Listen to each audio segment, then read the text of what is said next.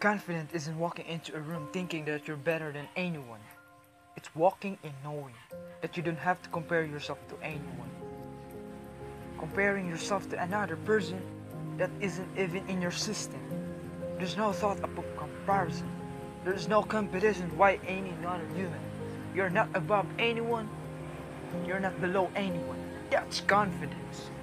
When you can get to the place in your life where comparison is dead, where you are good enough, not to others, but to yourself, that is confidence. And you can be good enough right now because you are good enough right now. You might just need to change your mindset.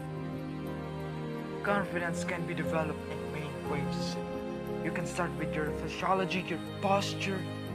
If I asked you what confident person look like, would you be able to tell me? Of course you would. They look strong, sure of themselves.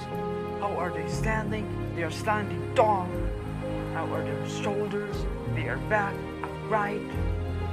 They make eye contact, their head is up, not down. Now a shy or introverted person might say, yeah, well that's good for outgoing people, but I will never be confident. Anyone can be developed confidence. Some might have to work on it harder than them because they have conditioned themselves into a lack of confidence for much of their life. But anyone can be developed confidence. Even the majority of shy people have moments where they aren't shy. Like around people they trust, maybe family, friends, or their partner. The moments where they can be themselves fully.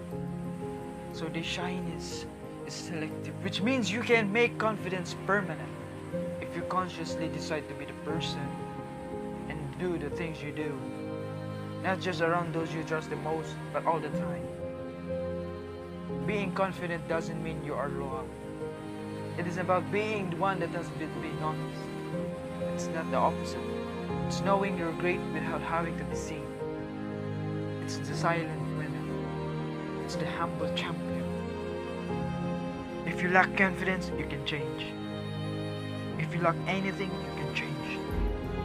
You can be anything in life, including radical personality change. If you are committed to finding the answers, unlock the greatest version of yourself, your true nature of confidence, of pure positive energy.